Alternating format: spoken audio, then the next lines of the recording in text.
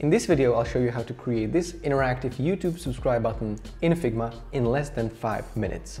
Let's get started. This right here are two screenshots of the YouTube subscribe button. So first of all, I'm going to select the text tool and create text that says subscribe. I need to change the font to Roboto. If you don't have the font Roboto installed on your computer, make sure to visit fonts.google.com to download it for free. So we will go for Roboto. I think we're looking at semi-bold. We just have to match the size. I think this will be 24.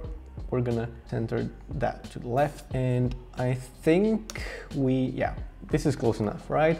So we have the Roboto semi-bold, it's gonna be white, and also we need to measure the height and width of this button. So it looks to be about 63 pixels tall, and if we measure the width, appears to be 192 pixels wide.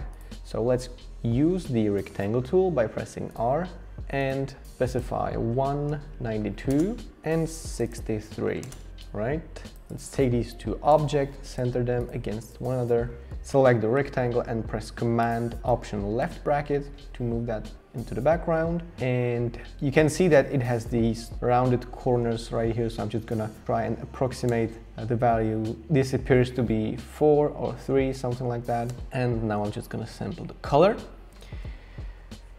Same thing here. So this will be way easier because you can see that we have 28 or 29 pixels from the sides.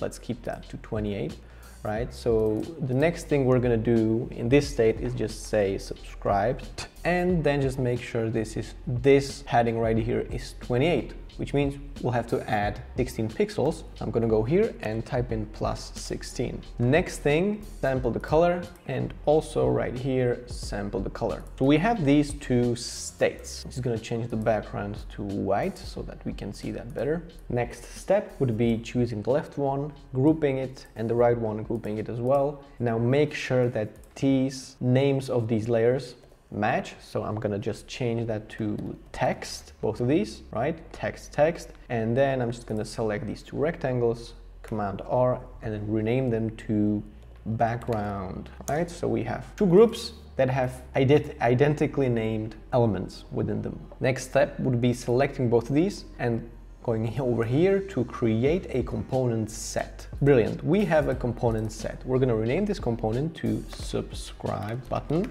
And then we're gonna select this whole thing, go to here and rename the property state, and select the first one and type in default, right? So we have the default state, we have subscribed, and I think we could do one slight improvement. That means creating an in-between state that will be called pressed down.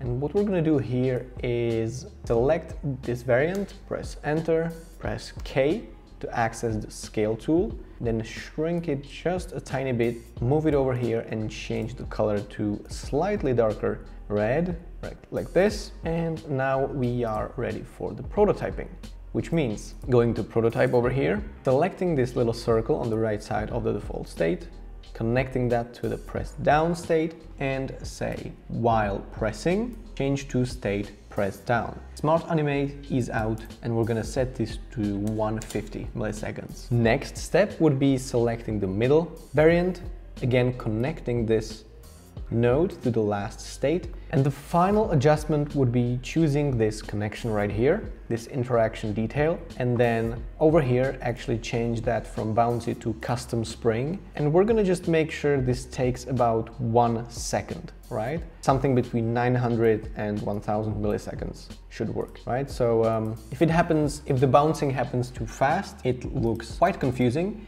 And the last thing we're gonna do is create a test frame. This test frame is gonna have 800 pixels and 500 pixels. Name this test frame, and then going to assets, click and drag the subscribe button, center it against the background, and launch the prototype. And this is the result. We have the subscribe button, we click it, hold it pressed down, and then release, and it bounces like this. It's good to mention that the blinking color is actually unintentional, but looking at this now, I think we should keep it. I kind of like that. So here's the final result.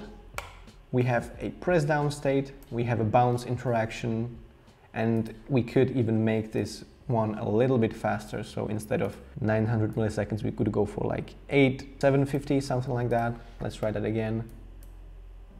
Yeah, I think that's better. So here it is.